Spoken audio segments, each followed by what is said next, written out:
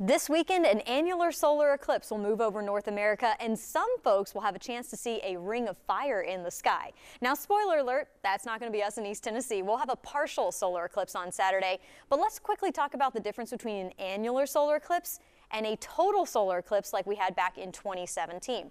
During an annular eclipse, the moon is too small to cover the sun's disk. So that's how you get that ring of fire effect with the sun still showing on the outside of the moon. Now this happens because the moon is so far away from Earth and looks a little too small to cover the full sun.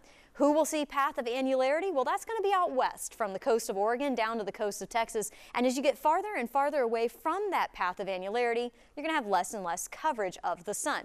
In Tennessee, we are going to have about 46.8% coverage. We're going to have a partial solar eclipse on Saturday. It will begin at 11:43 a.m., end at 2:40 p.m., with the maximum eclipse happening at around 1:10 p.m. And again, we're going to have about 46.8% coverage. So you're going to see that little crescent in the shadows if you look down at the ground.